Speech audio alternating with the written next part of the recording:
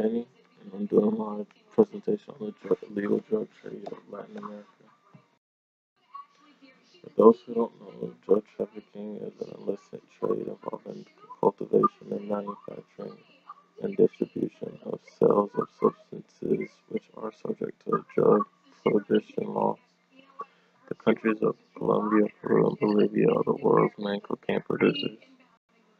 Central America, Mexico, and the Caribbean are the main corridors in transporting drugs into the United States and Europe. This map shows all the different drug trafficking routes used to distribute the drugs. The dark green countries are the countries that produce the more major drugs. The production and distribution adapted quickly in response to the changes of taste and demands and the consumer countries for the drugs. El Chapo, who is the richest drug cartel leader, was known for a global drug trade, which included amphetamines,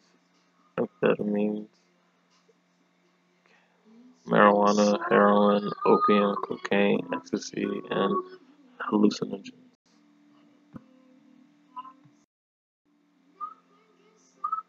There is no realistic way to end drug trafficking, really.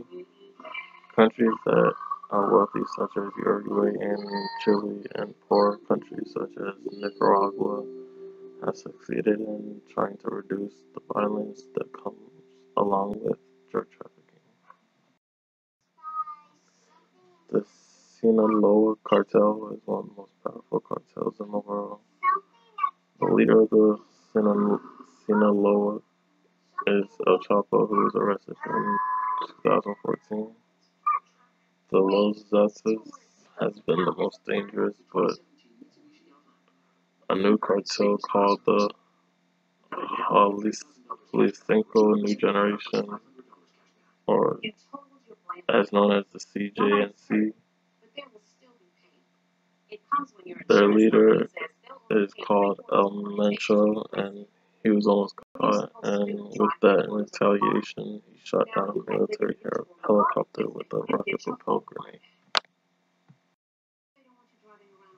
And this is a video basically summarizing up my presentation.